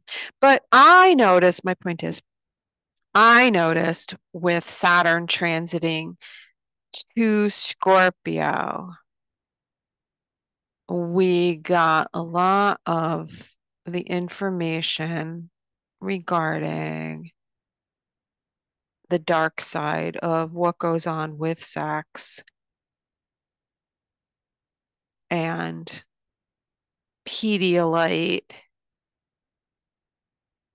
That's when it all really started coming out, was like 2012, 2014. I remember hearing about um, the Epstein stuff way, way back before it all really, came out. People were really talking about it because my ear was on the underground. But okay, my point is Saturn going through Scorpio brought up a lot of that stuff. Now Saturn squaring the Scorpio stuff.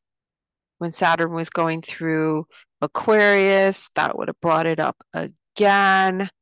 And Pluto going through Aquarius is going to bring it up even more. Don't feel like it's going away. I just think it's going to be, we're going to be talking about it more. Probably there will be lawsuits and moves towards people being arrested, but it will be the tip of the iceberg because they always need a scapegoat. It's always, they got to throw some chum out for the sharks and to avoid it going higher up the chain, so to speak. So that's why I think what's happening right now with Pluto in Aquarius and Uranus going direct. I mean, that literally is the commodification of people, of bodies, alive and dead.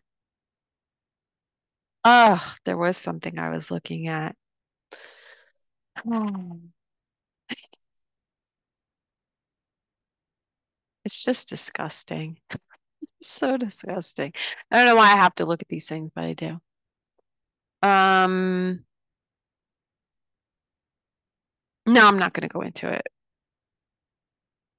It has to do with flesh and one asteroid that I came across that I'm like, oh, I only look at that one way. Let me look at it another way. And then I realized another meaning for it. And then I realized, ooh, yuck.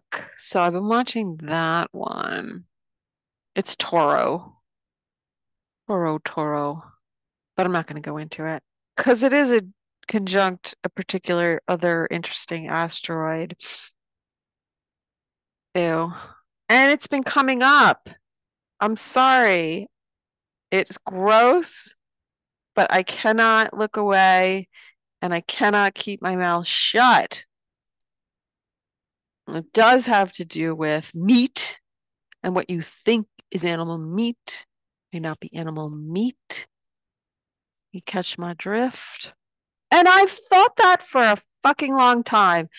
When I used to walk through Harlem and smell that Popeye's chicken, I said, there's something wrong here. I don't know what I'm smelling, but I feel like I'm smelling something that is not animal meat. I remember thinking it then and thinking it and just knowing obviously that every depraved thing exists on this earth. Yuck. So, asteroid Toro. Toro is fatty tuna. You do the math. Ooh, sorry. Hope I didn't ruin anybody's lunch or dinner. I'm pretty much wrapping it up here. I think I've talked enough shit for one day. I hope you all understand and keep track of the dates that I pointed out to you. So, together we can try to figure out, like, I mean, this is how we look at like the meaning of astrological transits and the asteroids, in my opinion, the observational aspect of it. I don't like to just look at an aspect and say, oh, okay, well, Robert Hand says in his wonderful book, this is how this will turn out. I don't like cookie cutter. I don't like canned laughter. It has to be organic for me. And so that's what I like doing. I mean, that's what I've been doing for many, many years. I'm just sharing it with you guys now. So, one thing I like to do, it's one of my weird hobbies. Sorry, I'm just looking at my notes. I just want to make sure that I talked about everything that I was seeing. Elon, Neuralink, DNA. Oh, DNA square to Venus and Capricorn, companies, business, money, obvious, square DNA, um, DNA is square asteroid Telephus. Telephus, which to me, as I look at it, relates to telepathy. Can be telephone, but I look at Telephus. And what is Neuralink? I don't know. I mean, I haven't really studied up on it, but when I think about it, right, it just seems obvious that it's a neurological link to what? Well, yeah, AI, but if you're all linked up to the AI through the Neuralink, then aren't you all linked to one another and aren't you telepathic? And technology does mimic what we're already capable of. So, if I look at this another way, Venus represent the physical body in Capricorn leveling up, let's just say. Square to DNA, opposite to left Telephus. Why can't that be DNA being, I hate the word activated. Insert eye roll here. Because I don't, just implies something outside of ourself activating DNA. Um, although it can, right? I mean, we have technology that can do things to DNA, and that is something activating our DNA. But I don't like looking at it in a spiritual sense, except maybe from an organic standpoint of this does happen, right? We can have latent genes that get switched on, and that's not necessarily a bad thing, right? I mean, it is possible. So why couldn't our genes contain the propensity towards telepathy and that's being switched on? Just saying. Just food for thought. Just food for thought. And with Aquarius placements, I can tell you that that's true. I know telepathy is real. I know for sure that telepathy is real. I've talked to other people with Aquarius placements, and they have told me that they believe the same. I know somebody with my exact moon degree, and we are so fucking telepathic. It's fucking incredible. Like, she's a psychic too. She's a psych, like a psychic medium. And when we discuss things, like if she's telling me something about a situation, I can see it. I can see it and I'll describe it, and she knows that I'm seeing it, and vice versa. So maybe it's because we have the same moon placement, but to me, because Aquarius rules like brain waves and the electromagnetic spectrum, the wave spectrum, right? I know it's not called the wave spectrum, but you know what I'm saying. Um, so obviously telepathy, remote viewing, she's done it, I've done it, is crazy. So now that we have Pluto in Aquarius, the sun's going through Aquarius, we're going to have Mercury enter Aquarius, we're going to have Mars enter Aquarius.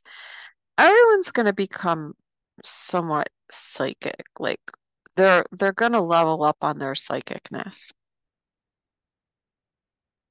Uranus being direct in Taurus, sign of the physical body. So it's interesting. I'm fascinated.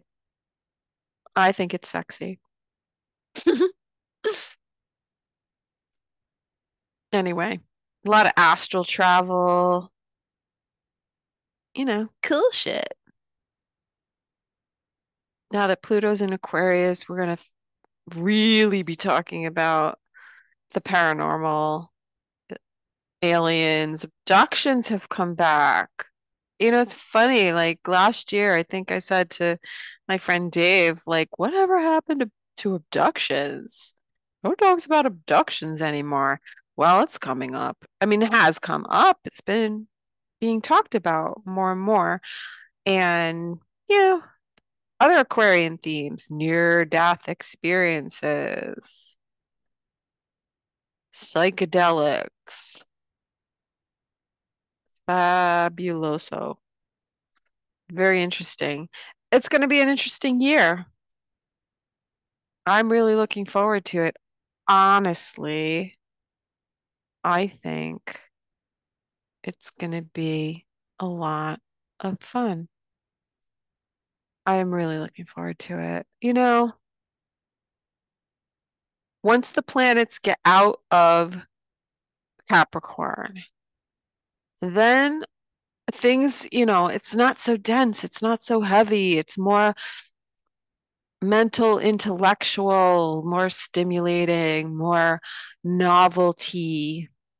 I tweeted the other day about Cliff High and his hyper novelty.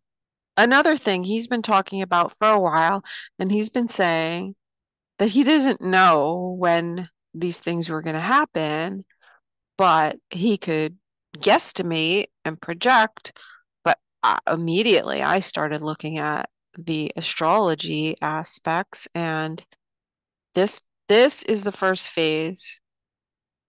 I mean, we've seen a little bit of it. We've seen glimpses of the weirdness, but I'm telling you, now that Uranus is direct, Pluto is in Aquarius, which is ruled by Uranus. Once we get past the 16th, when Venus conjuncts to Pluto, then the energy really shifts. I think it'll be a little easier for the earth signs. I think it'll be kind of exciting for the air signs. I think it will be pretty exciting, maybe a little challenging for water and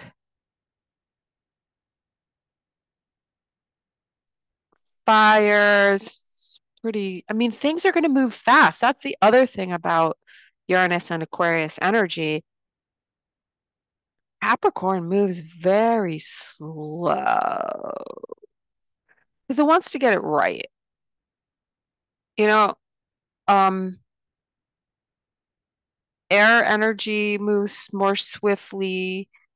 Aquarius, you know, Uranus is, sudden changes, unexpected shocks, weird, me likey. Anyway, I think that's about it, I guess. I think. I think. Let's see if there's anything else I wanted to say about that. Maybe I want to look at what asteroids are in. Sorry. Ugh. What do we have coming over the next few days with the moon going through Libra and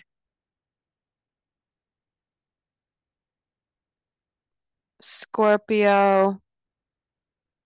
What asteroids will we be playing with? Let's see. So we talked about DNA, we talked about Zeus, we talked about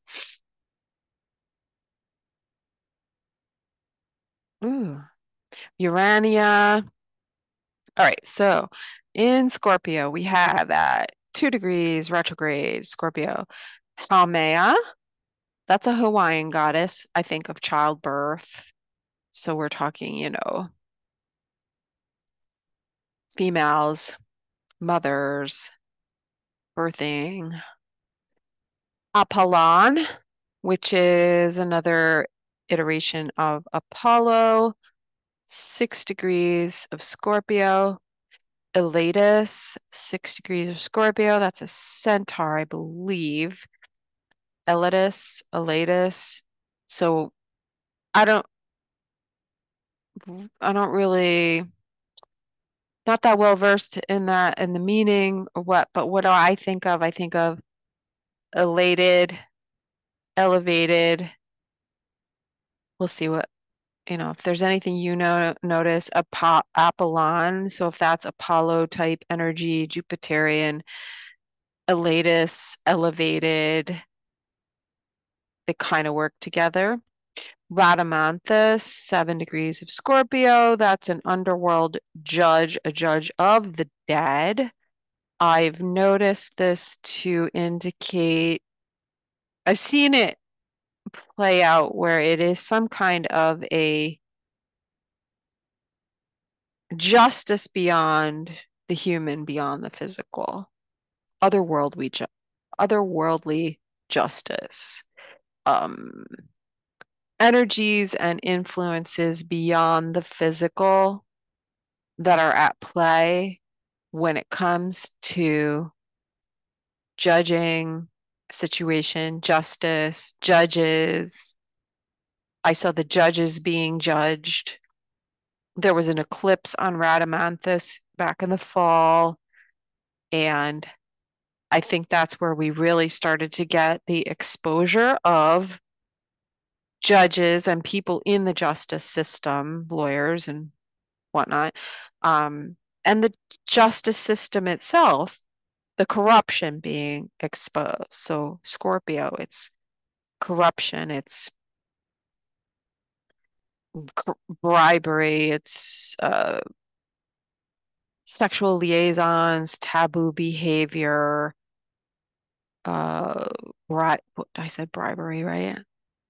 Anyway, all those Scorpio things, and Rhadamanthus was exposing secrets, hidden things. All right, so 8 Scorpio, we have Hebe, Hebe. Hebe is a younger person, mythology. It's like a helper energy or a young partner, and hebephilia is a thing. A lot of what we call Pediolites are really Hebiolites. Heb can also be a derogatory term for uh if I'm allowed to say the word, juicies.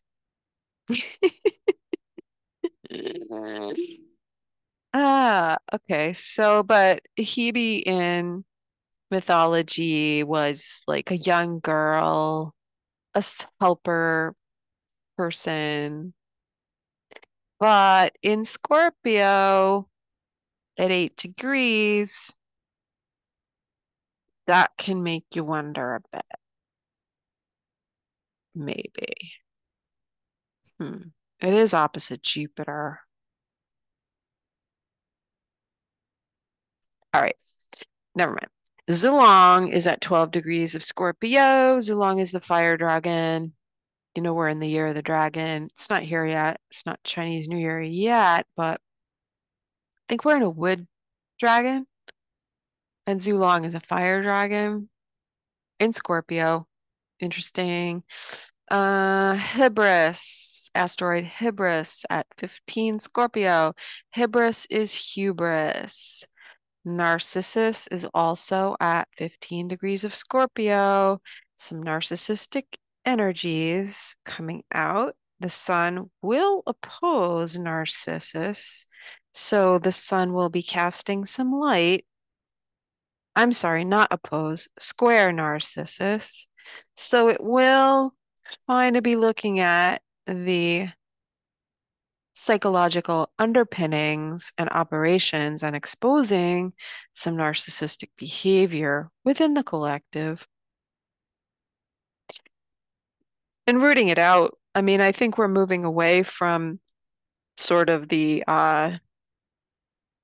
hero worship and sort of internet celebrity, social media celebrity type elevating cult of personality and moving um, more of an organic movement of what we consider to be, quote, celebrity or people that are, I think there are going to be people more who are just doing it differently, who are standing out from the crowd, not trying to be like everybody else. And I think that'll be helpful if we could root out some of that narcissism there. But we get to see it, from time to time. We get the sheer luck of it. Okay. Scorpio over the next few days. Let's say we're talking about from now until the 3rd into the 4th. The moon will be in Scorpio, contacting these asteroids. So think about if these themes are coming up. All right. 16 Scorpio, or if you have placements at these degrees. 16 Scorpio. Now, I'm never going to be able to pronounce this, but it looks like it might be Mbaba Mwana Waresa. Mbaba Mwana Waresa. I think it's an African deity, maybe. Um, and what sticks out to me is that it's associated with beer. Like this was a ancient deity that created beer. God gave us beer because he wants us to be happy. In this case, it's a she. Pretty sure it's a feminine deity. Okay. Poseidon is at 16 degrees of Scorpio. Poseidon is Neptune, same guy, ruler of the sea, king of the sea. Sappho is at 25 degrees of Scorpio. Sapphic poetry. Sappho is a poet, lived on the Isle of Lesbos, associated with lesbianism and libertine values, sexual self-expression, I would say. Um, and cheating sometimes. Typhon, 26 degrees of Scorpio. Sisyphus, also 26. Scorpio. Dizwana. So Typhon is a serpent figure deity, Typhon, but sometimes associated with storms like a typhoon. Sisyphus is rolling up the boulder up the hill, only to have it roll down again. Futile effort. Um, Dizwana is a female deity, a sort of earthy forest goddess, wild woman energy. Deucalion, 27, Scorpio. Deucalion is a Noah figure, like Noah's Ark, the flood, escaping the flood. So Deucalion can indicate, you know, escaping unscathed, like at the last minute, sort of spared from destruction. Pallas Athena is at 28 Scorpio. Ceto, the sea monster, Ceto, is 29 Scorpio. And that's it for Scorpio. So until February 4th, when the sun goes into Sag, and that's what we have going on with the lunar cycle and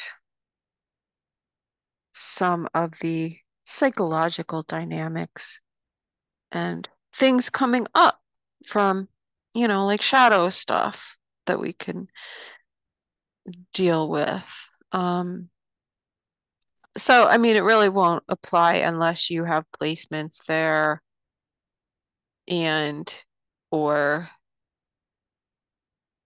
well, most intensely if you have placements in Scorpio or you're close to someone who does. So maybe your placements in Leo, Aquarius, Taurus might be opposing or squaring their placements. So that's what you can probably look for.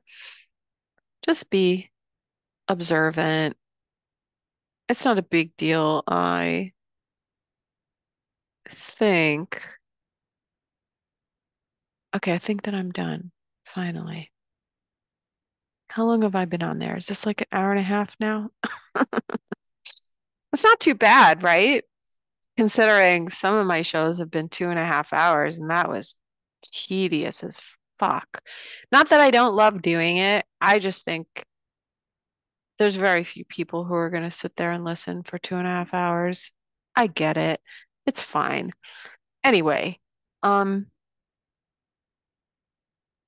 it was probably, partially my fault.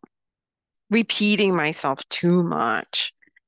I'm like looking at it now. I know I missed something. There's always more to say. Oh, well, one thing I do see now that I missed. Oh, well, the moon in Libra yesterday opposed squared to Venus, yes, and I talked about that, but it was opposite Salacia. And I haven't really talked about Salacia. Salacia is at 8 degrees of Aries. It doesn't move that fast, so it's been in Aries for quite some time. Lucky you, Aries. You've had a lot of salaciousness around you. Right now, you have karma, Eros, Phaethon, Terpsichore, Heracles, Sal Salacia or Salacia in Aries. Oh, and Amor, sorry, Amor, Okairo, Manway, ending up with Salacia at 8 degrees. And she moves very slow. So she's been there for a long time. It's been maybe 3 years since she's even moved 5 degrees or so. But so the first decan Aries from 0 to 10 degrees, if you have planets there. Amor just moved into Aries. Okairo, I haven't really gotten too deep into that, but that's a centaur. Manwë is Tolkien. I think he's the elf king. Karma is in your sign. Eros is in your sign. Phaethon, that's the fiery chariot crashing to earth. Can be associated with car crashes, things just, crash and burn. Phaethon is sort of like an Icarus story. It's abuse of power, it's unbridled power, but in Aries, it's speed, aggression, violence, maybe. Watch out for car crashes if you have planets at like 4 to 5 degrees of Aries and or squaring that point or opposing it, maybe. Um, Again, depends on the chart. Don't get excited. And what else do you have? Yeah. Terpsichore, that's a muse of dance. Hercules, same thing. Heracles, like I think of like tightrope walking and Herculean efforts, the labors of Hercules. So it's kind of like a tests of strength and character. Salacia Salacia, I have definitely seen this asteroid operating when there is salacious gossip. So, salacious gossip about a woman is Venus in Capricorn square to Salacia. And what did we have? Opposite DNA, square to DNA in Libra. And we had the gossip about Omar marrying her brother, right? So, salacious. Okay, I'm done. That's it. I have milked it for all it's worth. I have squeezed all the juice out of these lemons that I can possibly squeeze. So, I love you guys. Thank you for joining me again. Thank you for supporting me. If you enjoy my work, please subscribe to the YouTube channel, also the Rumble. And if you're on the socials, you can come and find me. I'm on the Twitter X. I'm on, oh, I just joined Threads. How exciting. Like I need another social network. But yeah, I'm building a new tribe of bitches on Threads. It's pretty cool. And I'm on Instagram too. I have a Facebook page, and maybe you want to show it some love. You know what? I think Facebook is dead this year. That's what I think. I think Facebook is dead. Maybe some of those transits to Pluto and Aquarius from Mercury and Mars and Venus could be the death knell of of Facebook. I think Facebook is dead, and that's why they're starting Threads because I think they're all owned by. I think I got to Threads through Instagram, which is owned by Facebook. And let's face it, Facebook's a dud. But Twitter is definitely at the top of the pyramid for me because, I mean, it acts as a search engine. It's not just what's on the published on the internet, it's what people are saying about things. People who are there, like in real time, experiencing, like, an event happens somewhere, you can get somebody saying, I live there and this is what I've seen. Might be true, might not be true, but it is a bigger picture. Anywho, that's why I've been putting more of my lives. Well, I'm not living it today. I will stream this video after the fact. Uh, onto Twitter because where people are, I'm probably looking at reaching a bigger audience, looking for participation, engagement. I don't know. It's just the place to be. And so that's where I am. If you're watching this on YouTube, if you look in the description box, I always have links to where you can find me. I have a Gilded Chat channel. You can join that also. There's a link for the invite. If you're looking to book a reading, I am very accessible. You can either email me if you don't already like follow me on social media. If you do, you can DM me. It's fine. Except on Signal. Please don't do that because I don't take anybody that I don't know. And I've had people approach me and it's usually scammy, so I don't answer. So if you're really looking to connect with me and find out what we can do for you, please a DM if you follow me or an email, astrolunatic@gmail.com, or you can try the Astro Lunatic hotline, and that is 914-222-1231. Call and leave a message, or I might pick up the phone. You never know. You could be like, what are you wearing? And then I'll be like, all right, Fuck off. Um, just kidding. Yeah, so like you can call and leave a message. You can text me. It's a regular phone number and let me know like what you're looking for. We'll have a little chat and we'll hook it up. And that's how easy it is. I know people like things like clearly defined for them, and I don't have a website. I don't have a price list. People like to do that. Like, I don't know. I just don't have that. I really would rather have a discussion with someone and say, "What are you looking for?" and get a feel for them for what it is they need, so we know how much time to book. I don't want to, you know, give someone a reading that and I don't answer their questions.